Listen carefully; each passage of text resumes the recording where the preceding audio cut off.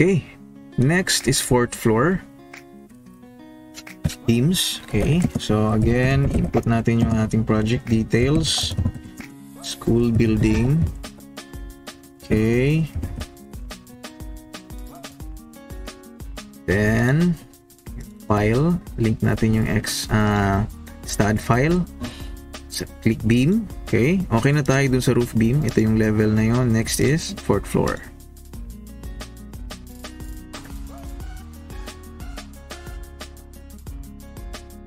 Okay, so titignan natin yung framing.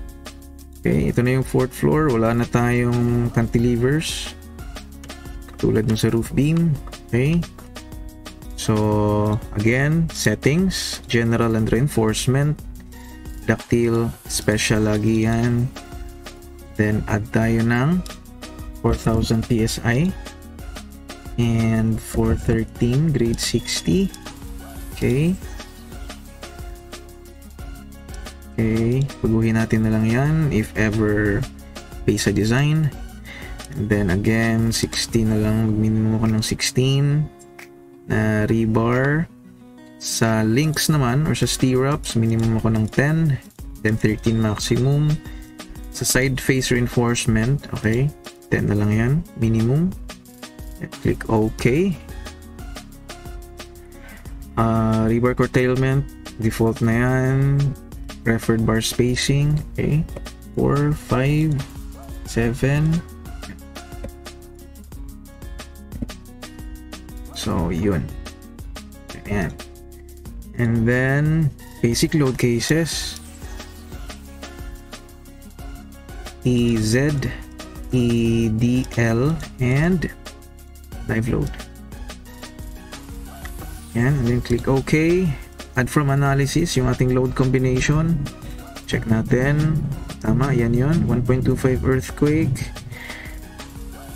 Okay, click OK. Yun. Then, ayun na. Auto design.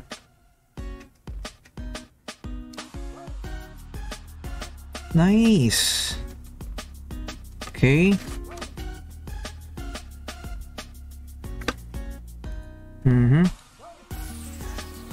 416 mm na siya. Then 20 mm. Okay. Check natin dito. Unlock natin. Then baguhin natin yung ating setup. So try ko ng 3,000 PSI. Okay. Then grade 60 na lang pa din. Okay. Or try natin mag-add ng grade 40 to 76. Tingnan natin kung okay siya dyan. And then, ilimit natin yung ating reinforcement. Hanggang 25 maximum. Then, okay. Wow! So, okay siya. Ginawa nating 3,000 PSI and grade 40 na rebar. Okay. So, kaya siya. Wala namang failure. And then, yung mga malalaking beam, critical beams natin ay kung mapapansin nyo, ito yung critical. Kasi dito yung buong floor na CHB. Okay. Then, ipat na rin ito. So, naka 400 by 600 naman yan. Okay. Balik tayo dun sa design. Titignan natin yung design. Okay naman siya. 516 mm. Tapos, sa mga malalaking beam is we have 620 mm. Okay. Merong 25. Yan. So, unlock. But if gusto nating i-fix yung ating rebar size. Okay? So, balik tayo doon. Dito ka lang mag-change. Okay? So, let's say gusto ko siyang i-fix ng 16 and 20 lang. Okay? Tingnan natin. Ito, design natin ulit. Iyon. Okay? So sa design na to, pumili na lang siya ng 16 or 20 mm. Okay? So mostly 16 mm sa mga malalaking beam, 16 mm din, pero ang dami na, abot na ng 7. Okay? So tingnan natin yung section nito. Again, tingnan natin yung section, elevation ng section, P66 o yung malaki na beam, yung beam na yun. Tingnan natin to, B54. Okay, P54 yan.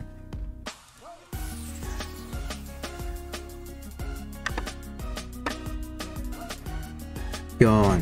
Okay, so kung titignan natin sa section, napakarami na yan. 2 layers yan na 7 and 5. Okay, and then meron pa tayong side reinforcement. Then sa bottom 7. Okay, kasi nga in-adjust natin yung grade ng bakal and then yung concrete. Okay, so kaya dumami siya, pero safe pa din. Okay, now kung gusto mong i-change, either balik tayo sa grade 60 and then 4,000 psi. Okay, so sa design na to, ginamit natin ang 3,000 psi and grade 40 na FY na reinforcement. Okay, so kung titignan natin, balik punta tayo sa text schedule or rebar schedule. Yun, so check natin yung B54. Yun, so 40 by 60 yan. Okay, and then yung ating stirrups dyan ay yan,